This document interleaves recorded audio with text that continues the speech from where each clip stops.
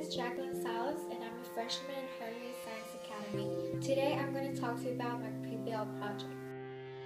This project is a great way to save the planet by creating a lamp using unwanted drink packets that eventually would have ended up in landfills. This is a great way to reuse the usage of your garbage and turn it into something beautiful, and at the same time saving money by helping the world turn into a better place to live in, reducing the amount of waste.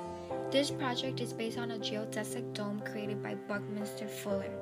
A geodesic dome is a spherical shell structure based on a network of great circle on the surface of a sphere. It is said to be the strongest and lightest structure ever invented.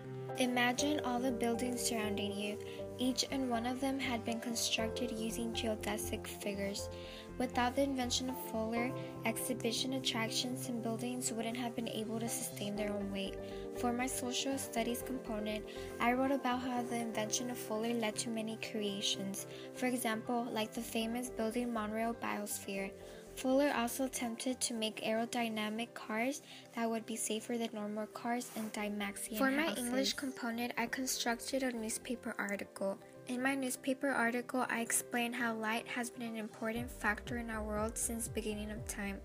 Going green maintains the environment clean and will decrease the chances of air pollution, global warming, land pollution, and other environmental hazards.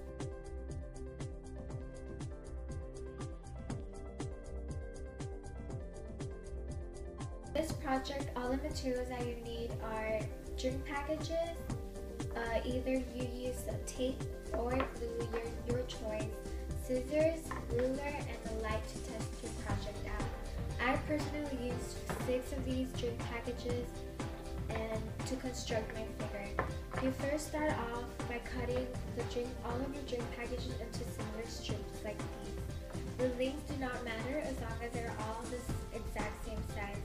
I cut mine into 11 centimeters, and after you cut all of your drink packages, you fold them up into little triangles like these, and you glue them together, all of your triangles, to form a hexagon or a pentagon, your choice, like this. Next, you take all of your pentagons and glue them together to form your desired shape you want. This is my final project, and I used hexagons to make a cylinder. Finally, you test your product out and then you enjoy your new eco-friendly lamp. Thanks for watching Harmony Public